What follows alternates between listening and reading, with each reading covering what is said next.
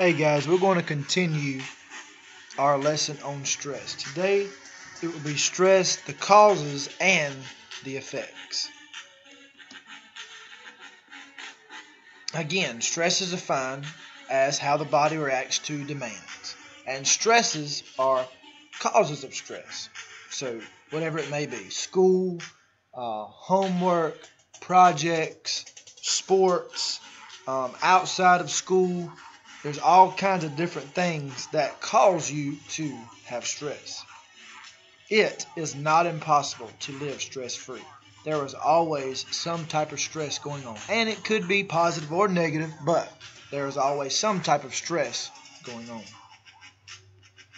Managing stress in positive ways prepares us for increasing life changes. Stress, like I said, can be positive or negative. An example of stress is getting nervous in anticipation of an important contest, which motivates you to practice more.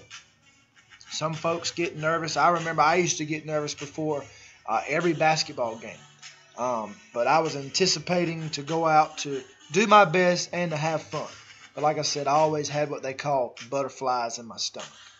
An example of distress is forgetting an assignment because of feeling overwhelmed. And I'm sure a lot of you can attest to that. There are 4 types of stress: threat, frustration, pressure, and conflict. Threat is the fear of being harmed, physically or emotionally. Examples are being afraid to walk home after dark, or you're worried a friend will not invite you to an event, such as a party. Frustration, the ability to get needs met. An example, not able to complete an assignment because sister is using a computer, or sibling, whatever that it may be. Or for the fact that you just simply didn't have time because of extracurricular things going on.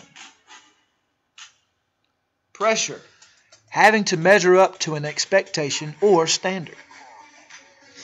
Example, being expected to make the honor roll. And hopefully, mostly or all parents, they expect you to do your best and to try and make the honor roll. So some of you may feel pressure coming in those areas. Conflict, when 2 or more needs oppose each other.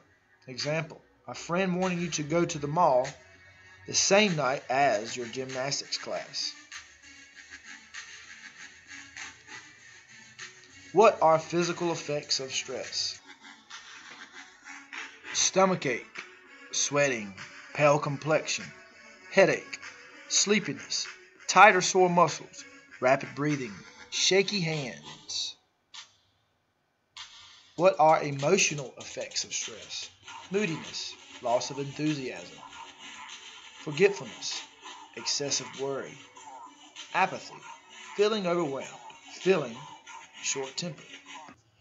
Apathy, or a feeling of being apathetic, means that you lack interest, or you lack the passion or emotion or excitement in some type of event or an activity.